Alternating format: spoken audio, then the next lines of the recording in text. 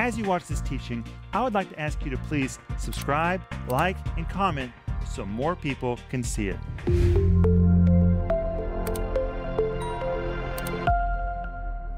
My name is Rick Renner, and today I am in St. Petersburg, and I'm seated in front of the new Hermitage, a building filled with magnificent treasures, and the treasures begin on the front of the building under this porch. Look at those 10 magnificent statues of Atlas that are carved out of Russian black granite. Each one of them weigh 10 tons. But in this building, it gets even better. For example, there is the Dionysus room. The Dionysus room was a room designed to hold Roman sculpture. The sculpture in that room is simply breathtaking. Wow. But then over there in the Winter Palace, there is the Egyptian room.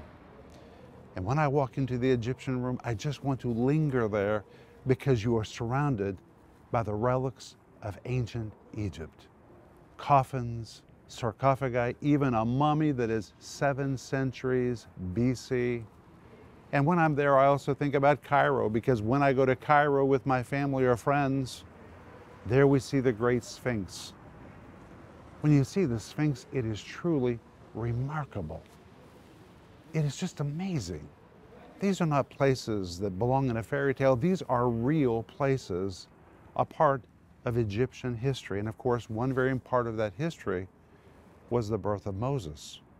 And we read about his birth in the book of Exodus. And when you come to Exodus chapter 2, you find that moment when the call of God begins to wake up inside Moses.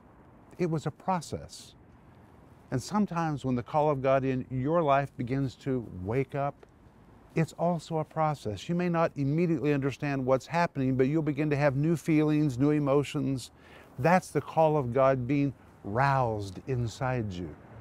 And that's what happened to Moses. This was the beginning of him becoming the great deliverer. And that is what I want to talk to you about today.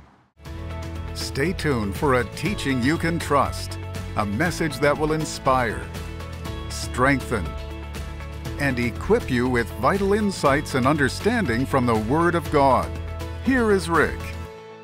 Welcome to today's program. My name is Rick Renner, and as I told you in the introduction to today's program, today we're going to talk about the call of God waking up in Moses. Sometimes when the call of God begins to wake up inside you, you don't really understand what's going on. You begin to feel things that you've never felt before. Suddenly you have a desire to do something you've never done before. That's the call of God waking up. And sometimes it's a process and it can take you off guard. And I'm going to show you this today in the life of Moses. But I'm offering you my brand new series called Moses and the 10 Plagues. This is a powerful series, and my friends, it is loaded from beginning to end with insights to the life of Moses and to the plagues which came upon the people of Egypt. It's 10 parts, and it comes in multiple formats with a study guide. I work so hard on these study guides, I fill it with information and Greek words and Hebrew words, all the points and principles that are in all these programs. And when you read it, combined with seeing it or hearing it, you really get this Bible teaching down deep inside you. So order yours today by going online or give us a call. And we're also offering you right now my book called How to Keep Your Head on Straight in a World Gone Crazy. The foreword is written by my friend John Bevere. You know, my friend, we're living in a world that seems to have gone berserk. It looks like the world is losing its mind. Well, the Holy Spirit prophesied 2,000 years ago this would happen at the end of the age, and we need to know how to develop discernment for these last times. Just because the world around us is going crazy does not mean we have to lose our head. There's a way for us to keep our head on straight in a world gone crazy. This book will help you. It will really help you.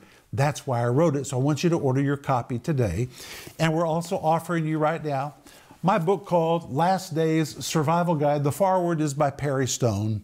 The subtitle says, A Scriptural Handbook to Prepare You for These Perilous Times. We're living in perilous times. And as time moves forward, it's going to become more perilous. It's just the end time season.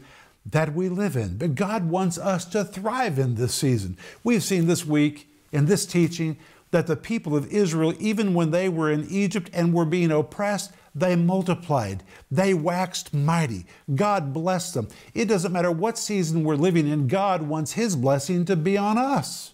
And likewise, we can thrive in the end of the age. We just need to know how.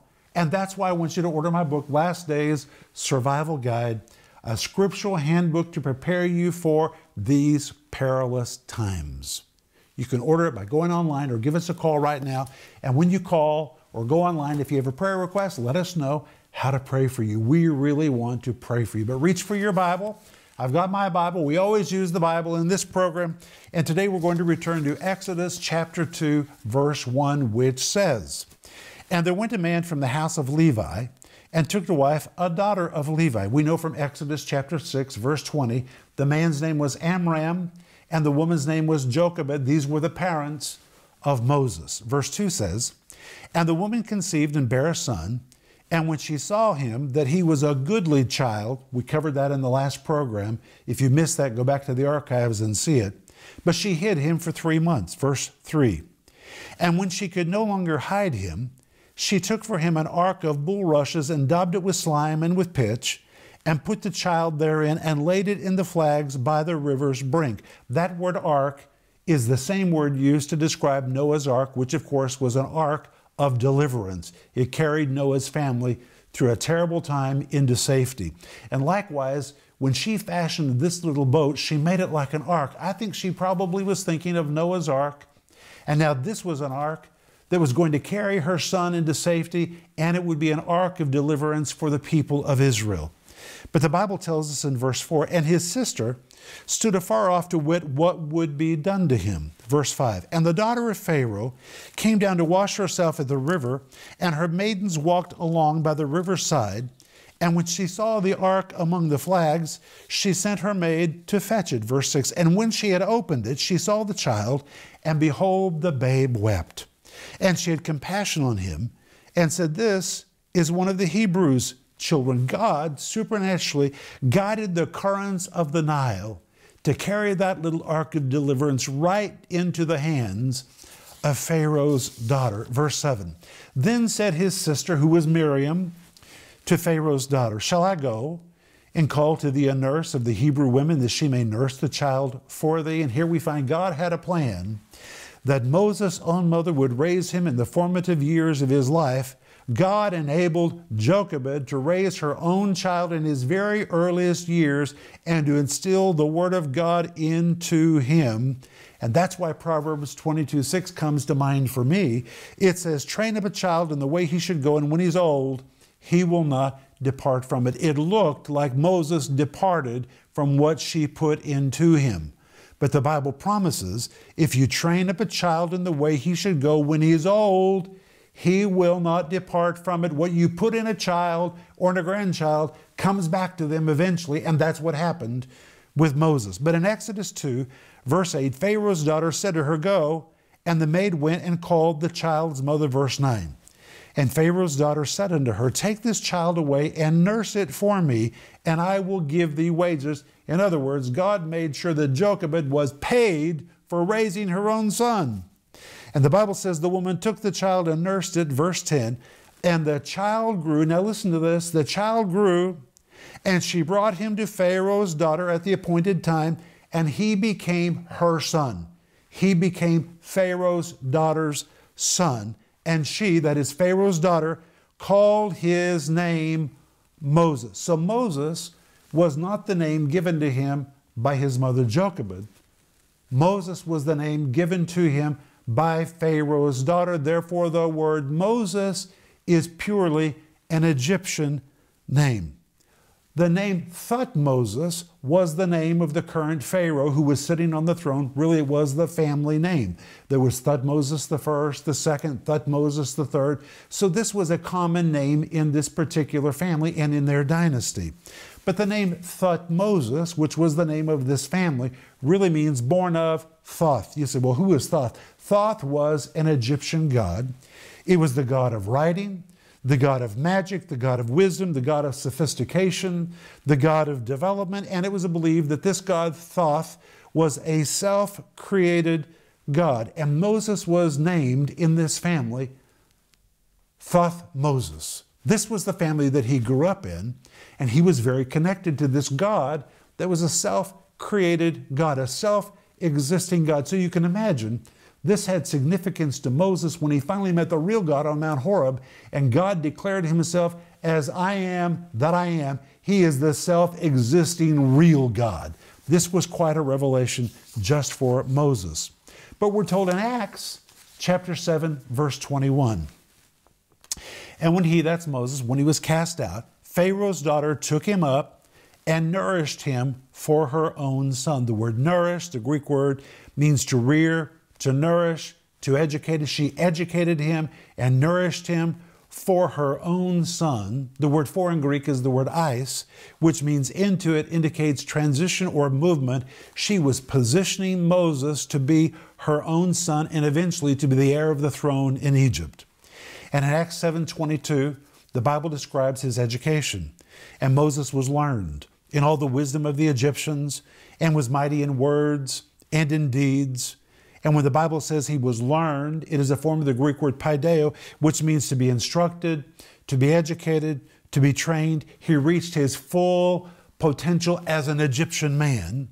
And the Bible says in all the wisdom, the word all is all-encompassing. It really means in all the wisdom.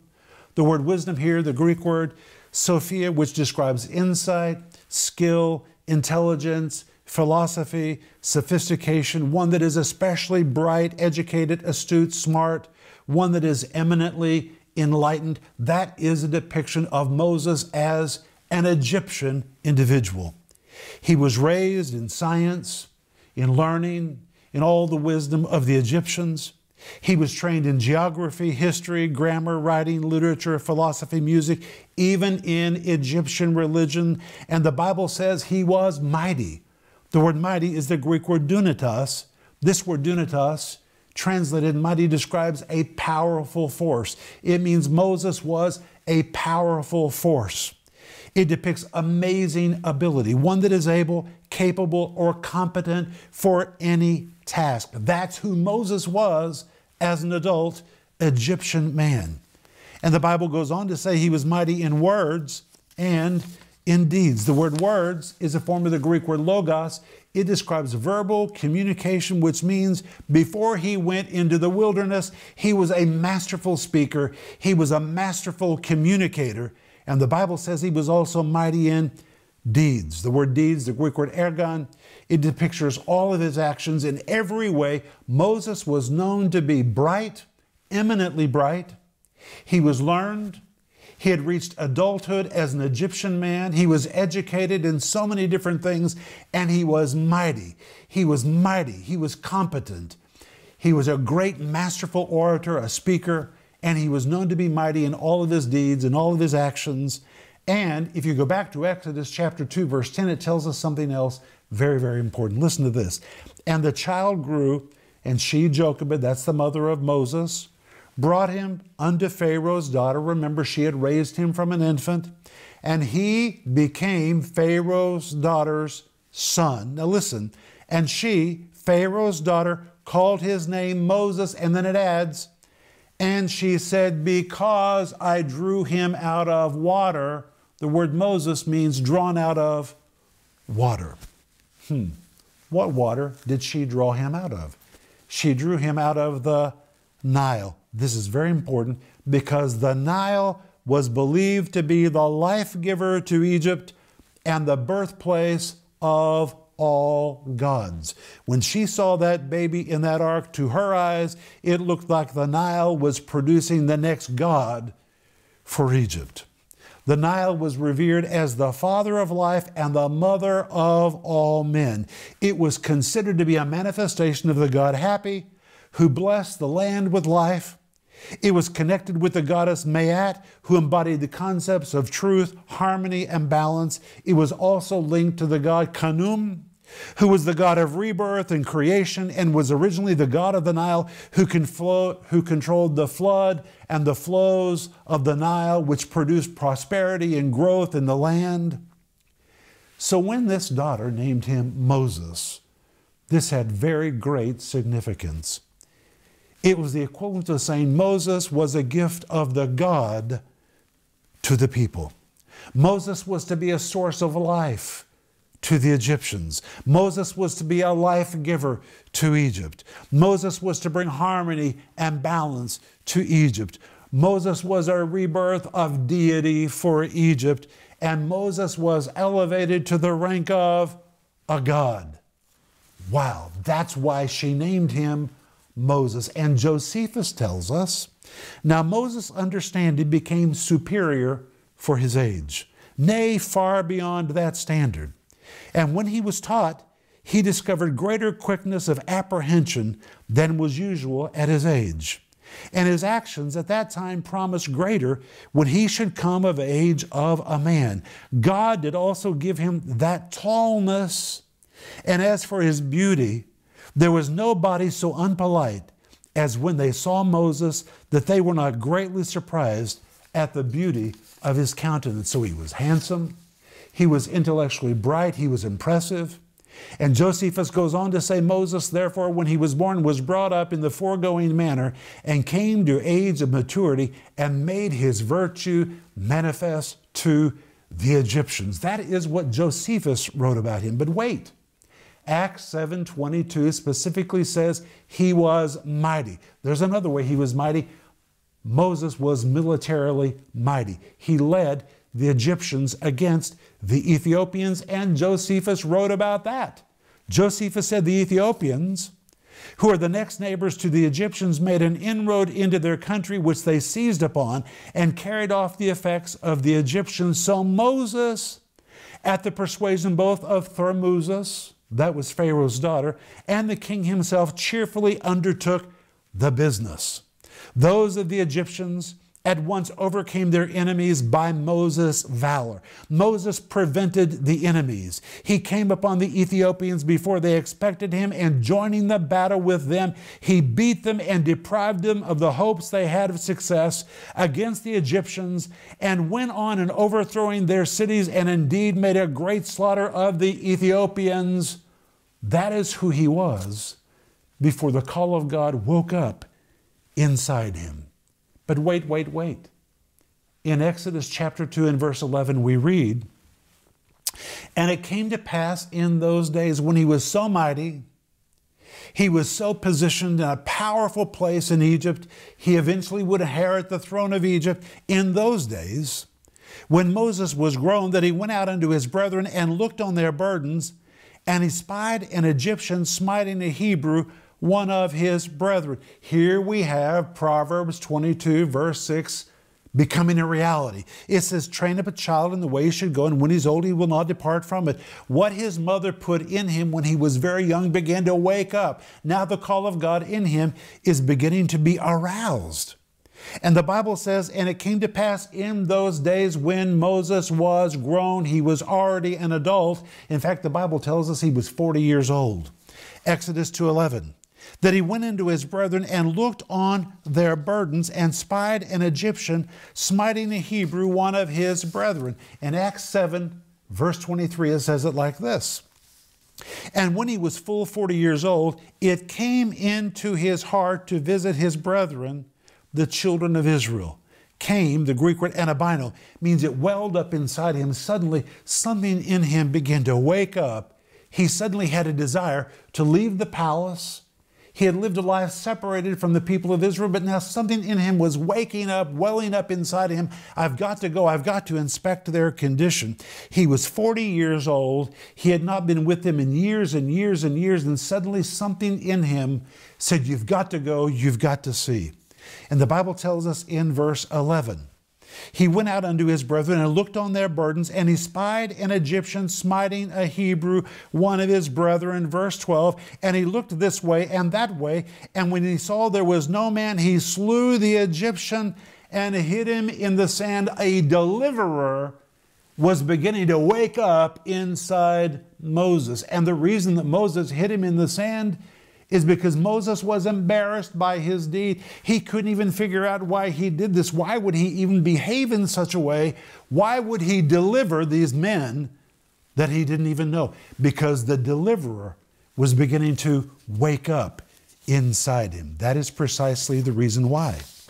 And the Bible tells us in verse 15, now when Pharaoh heard this thing, he sought to slay Moses, but Moses fled from the face of Pharaoh and dwelt in the land of Midian. But wait, that's not all. Listen to what the Bible says next, because when he got into the land of Midian, he did something else totally unexpected.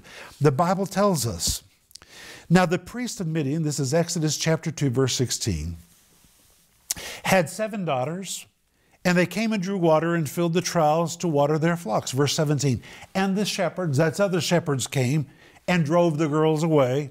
But Moses stood up and helped them and watered their flock. Why did he do that? He didn't even know these girls. But when he saw an injustice, something in him was roused.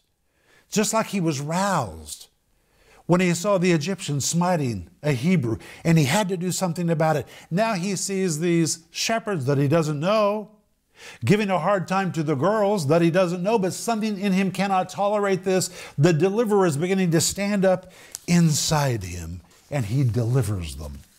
And the Bible tells us in Exodus 2:18, and when they came to Reuel their father, he said, how is it that you're come so soon today? And listen to what the girl said in verse 19.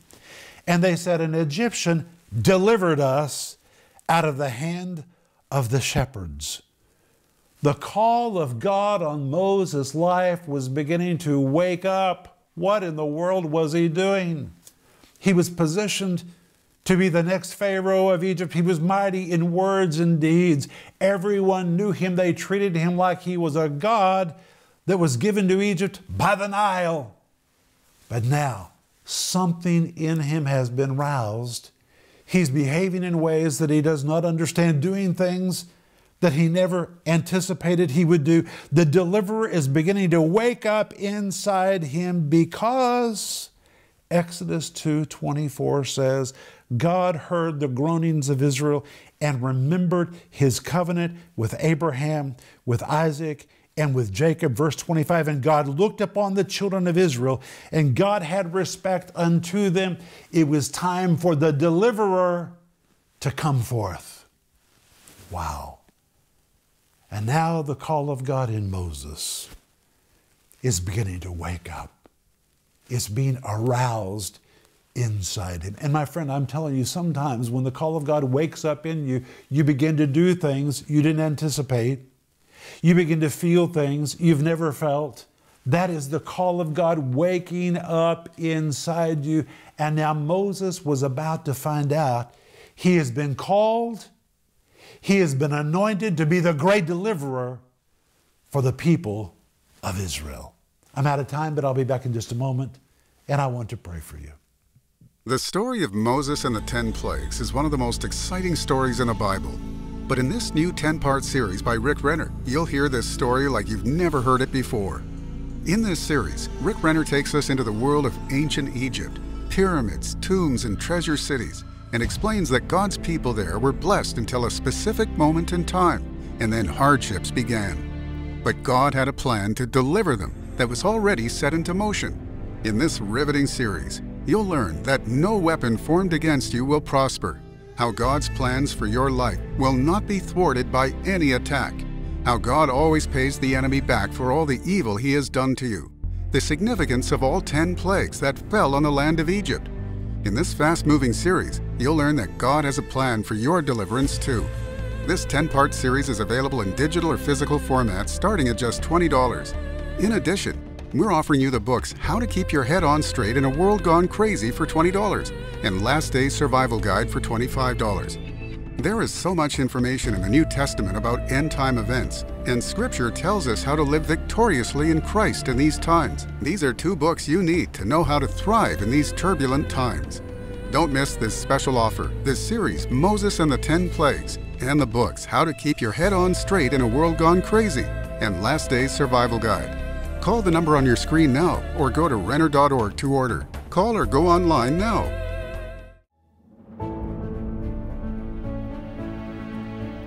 My friend, this is Rick Renner, and I need just a moment to talk to you about a need in our ministry, and I'm asking you to help meet the need. We need a new building in the United States because we are bursting at the seams. People are reaching out to us for resources, for prayer, for spiritual support, and what a blessing that they would reach out to us. That is a real God-given trust, and we take it very seriously, but we need more space because we have no more room for more employees so that we can take those calls and minister to people's needs. And if you saw our storage units, you would be shocked.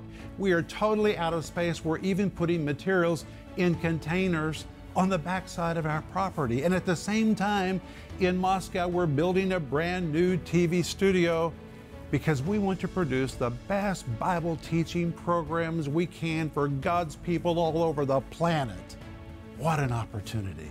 It is a gospel opportunity. We're told in Isaiah chapter 54, expand your cords, lengthen your stakes, get ready for growth. My friends, it's already here. We are growing, and I know that you would like to be a part of making a difference in the lives of all those people that are reaching out to us. And so I'm saying to you today, can you help us? Would you please become a part of the giving team that sows into this project for a new building in America, a new studio in Moscow, and together we will reach our arms around the world with the teaching of the Bible that will change people's lives. And if it's in your heart to say, yes, Brother Rick, I want to be a part of this, then just go online right now. You can read how to participate or give us a call. We're ready to receive your call. And by the way, when you call, always remember to let us know how to pray for you, because this ministry is about you and it's about the people that we're called to reach.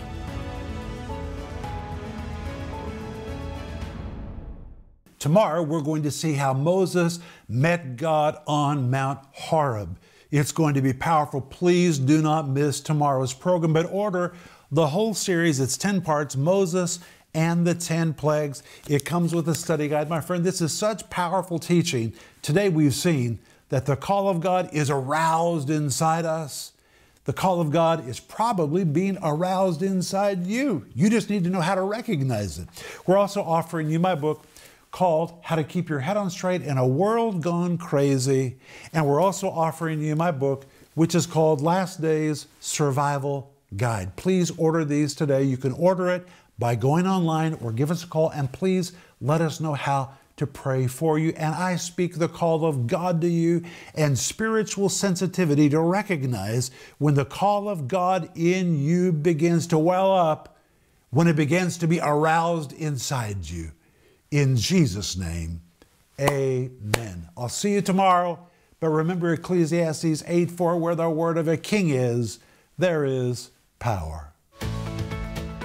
Rick Renner Ministries is proclaiming the gospel of Jesus Christ through every available media to the uttermost parts of the earth. Discover the many ways you can help us make a difference in lives around the world with the Word of God. We invite you to partner with us in teaching, strengthening, and rescuing lives for the glory of God. Together, we can make a difference that will last throughout eternity.